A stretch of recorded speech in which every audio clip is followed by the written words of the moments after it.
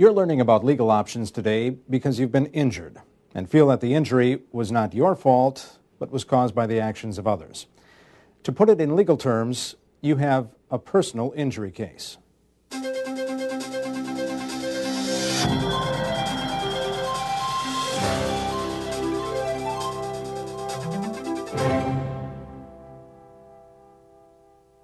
For the next few minutes, we'll discuss some of the key elements of a personal injury case and try to answer some of the most frequently asked questions. Only your attorney can advise you regarding the circumstances of your particular case, but we can provide background information that will help you prepare for the process. The law says you are entitled to be restored to the condition you were in before your injury, and that you must be compensated for that injury, any disability you have suffered, any loss in earning capacity that results from your injury, and any lost property. The fact that you have been injured, however, is no guarantee that you will receive compensation.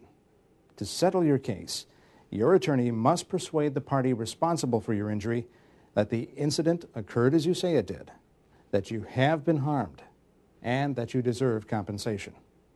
Usually, if the other party is persuaded, your case can be settled without going to court. If the other party refuses to accept responsibility for the injury or disagrees regarding the amount of compensation, your case may have to be resolved or settled in a trial. Or you may be able to take advantage of a process called Alternative Dispute Resolution, or ADR. In either case, you and your attorney will be working together as partners. To demonstrate how this partnership works, we'll follow a typical personal injury case.